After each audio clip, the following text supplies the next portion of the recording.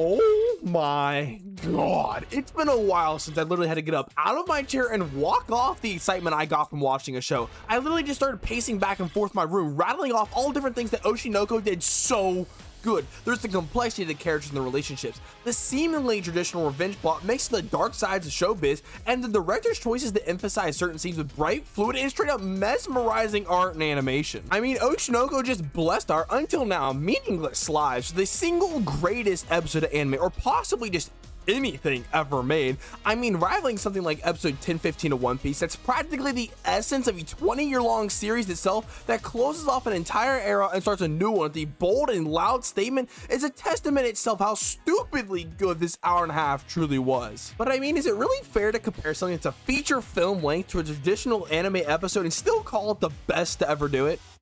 Yes, it is. And that's because there's literally no other way to do it. If you chop this 90-minute prologue into 3 30-minute episodes, it wouldn't have hit nearly as hard. I'm sure a lot of people wouldn't have even made it to the big plot revealing climax that kicks off the beginning to the actual story. But by making it a 90-minute story about Ai and her relationship growth with her kids and complete character development arc where she learns to love, it allows the audience to be immersed in these emotions instead of pulling us back out and putting us back in between episodes, making an overall better viewing experience by not breaking the immersion of this seemingly fluid story. But it doesn't take extra long time to become the greatest to ever do it, because extra long time means it's extra hard to keep your audience's attention, so you have to make your time meaningful so you fill your story with interesting characters, dynamics, growth, and storytelling. I mean, the main trio itself is interesting enough to write an entire show about without any supporting characters. We have Serena, who only dreamed of living a lavish life free of her ailments just like her idol Ai before her life was tragically cut short. Then we have Goru living out his days as a doctor, holding on to Serena's life because he couldn't save her just to meet her idol Ai, and wishes to do everything in his power to help her now to make up for his failures with Serena,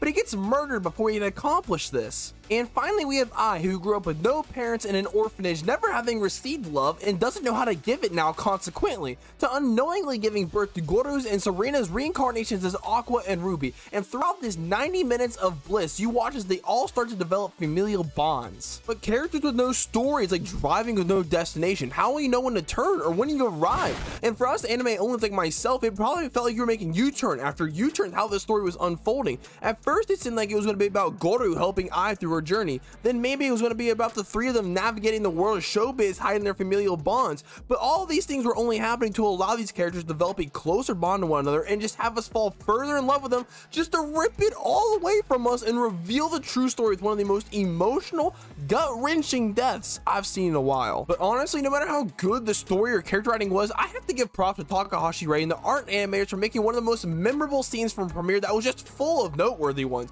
The use of lighting to emphasize the tension behind Ai's words, the authenticity and shakiness in Rei's voice as she's giving her dying monologue, and the lifelessness of Ai's body, and the terror, sadness in the kid's face. All these things put together made one of the most emotionally impactful scenes I've ever consumed, and it'd be an understatement to say that I cried while watching this. And while we're talking about the artists, animators, and director, let's talk about how these three positions transcended this anime above so many others with just strategic use of their skills. Instead of making everything about this idol anime flashy, they just made it average, only emphasizing the people actions they wanted you to focus on and admire, giving them that idol feeling through the screen. I mean, just look at Aqua, Ruby, and Ai's lighter colored hair. It stands out from the rest. Their saturated eyes and clothes, not even to mention their star pupils that stand out amongst all of anime, let alone this show. And all these things just draw you to them, unlike Goru or the director. Then the actions of Ai's performance or Aqua's acting that are complemented with super flashy or dark and ominous animations that set these scenes apart from the rest of the anime, literally showing the audience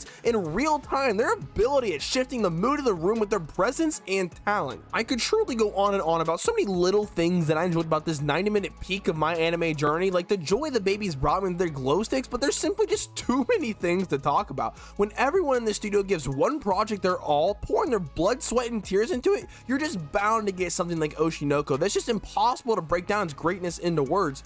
And with that being said, if you recommend the show to anybody, for the love of God, do not show them the synopsis. It just makes it sound weird and doesn't do it any justice. Just show them the show. Trust me, I found out the hard way. Because anything made with this much quality art Animation, director choices, voice acting, story writing, characters, relationships, comedy, and drama is bound to transcend any words that you could ever say and surpass any genre preferences that someone might have. And that's why Oshi No Ko is just the best to ever do it, and why Wednesdays are the best days of the week. But I'm sorry if I sounded weird, I do have COVID. But if you enjoyed my review and reaction to Oshi No Ko, make sure you like and subscribe. It really does help me out. Let me know what you thought about it down below in the comments, and I'll see you guys in the next one.